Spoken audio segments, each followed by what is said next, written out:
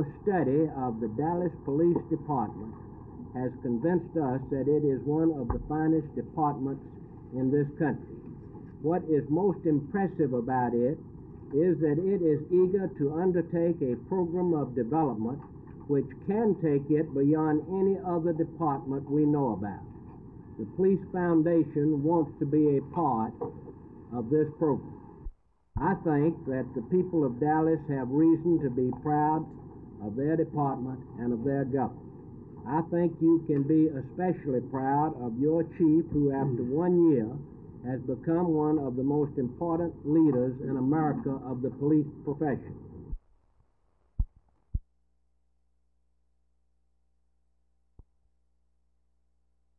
Technically, what we're going to do is simply observe police arrests.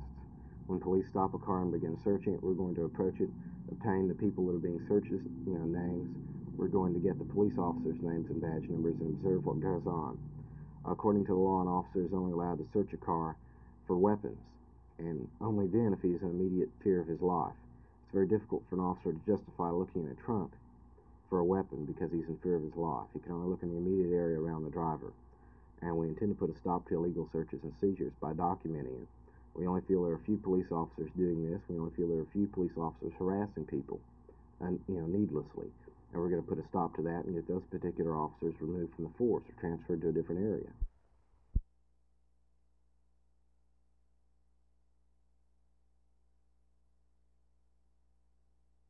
Well, I have no reaction other than this. I would hope that while they're patrolling that area to watch for police activity, I would hope that they watch for crime activity as well and report that to the police department so we can take care of it.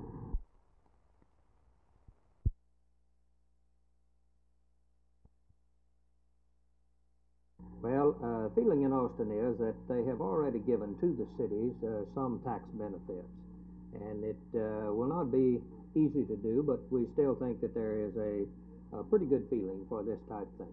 Your meeting tonight is going to consist of probably the most influential of the legislators when it comes to getting permissive legislation like this. What do you expect to accomplish tonight?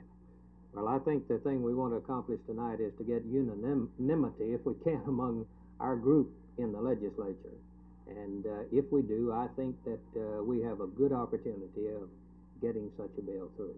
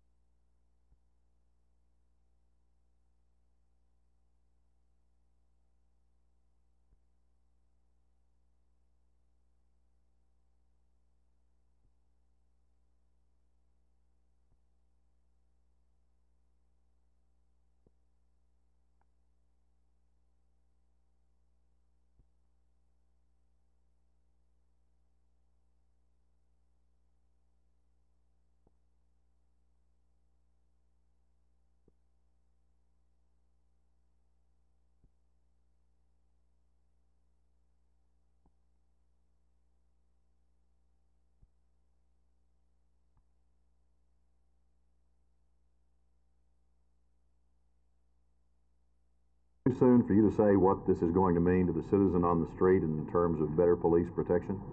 It's too soon for them to expect results right away, but it's not too soon for me to tell you what they can expect, because this is going to be a long-range, comprehensive, in-depth human resource development plan which will permit us to develop our human resources to the maximum potential. That, in effect, will create for the person on the street an understanding and a respect for one of the finest police departments in the country, staffed with the most competent police personnel in the country. So what it means then is a professional police service for the citizens in the city of Dallas much more quickly than other police departments will be able to realize that goal.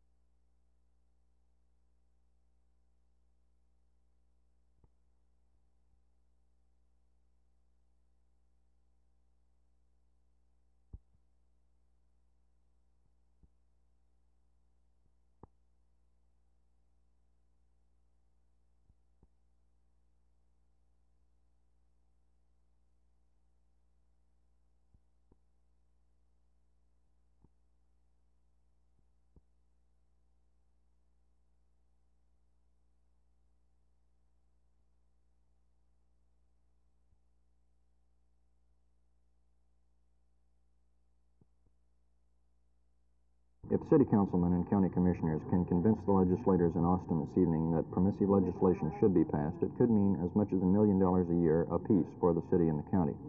The state comptroller's office estimates revenues from the 10-cent liquor by the drink tax at $42 million. Assuming that Dallas County has about 10% of the population, and that's pretty close, 10 cents would bring in $4.2 million a year. So dividing a 5-cent tax would mean slightly over $1 million apiece to the city and the county. That would be a considerable relief to homeowners who kick in a major share of taxes, and the homeowners apparently have come to recognize this. At yesterday's city council meeting, Jerry Bardis, representing a group of Dallas homeowners, told councilmen they would either get some revenue from liquor by the drink, or homeowners would vote against the amendment. It wouldn't seem that there would be too much trouble convincing the legislature that cities should put their own tax on liquor by the drink. The cities can point to increased law enforcement requirements, which will have to be paid for somehow. And Dallas can point also to its hotel and motel tax, which was put into effect even before the legislature gave the city the go-ahead. The so-called dry legislators in Austin are expected to vote for the tag-on tax simply as a challenge to wets to prove that liquor by the drink can pull in the revenue that the wets have claimed for it. The stumbling block may be the liquor industry, which seems to fear a loss in sales if another tax is tacked onto the shot glass. But if those homeowners are serious, and they certainly seem to be, lobbyists may be caught between a rock and a hard place. Either they can approve the extra tax, or face the possibility of not having liquor by the drink at all, at least for another year. Phil Reynolds, Channel 8 News on the Move.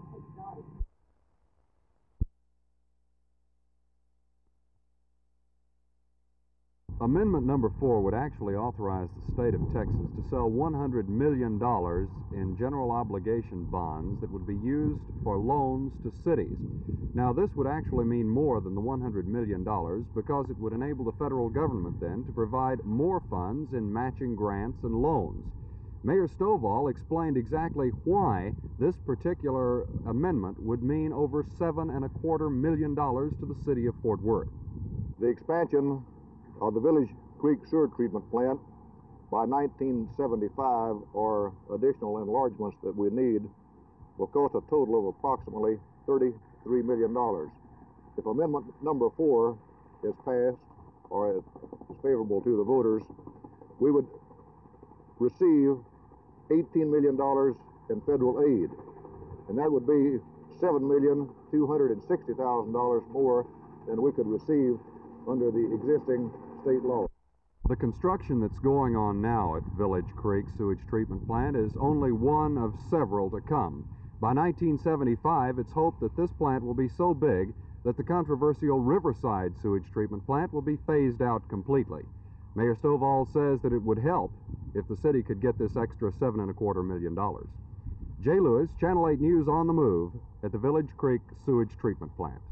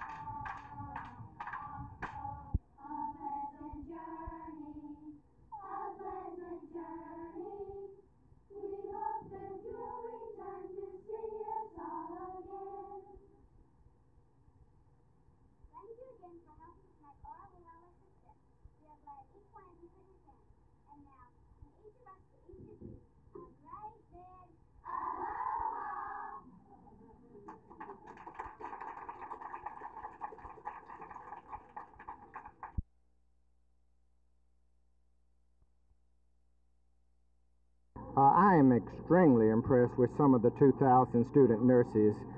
They seem very interested in education. They're well-mannered. We're just extremely impressed with the future nurses. Are you getting enough recruits? Can't answer that. I'm afraid we'll never have enough nurses to meet all of our needs. Of course, hospitals and universities from all over the country are in Dallas for this convention. But what about the Dallas Hospital Council? Are you doing any good recruiting here? We are doing some excellent recruitment. Dallas is a place where the students like to live. We're featuring many things, the 240 Days of Sunshine, the Center for Men By the way, and it Money, rained all the way. the Center for Men and Money, and especially the ways to upgrade their education.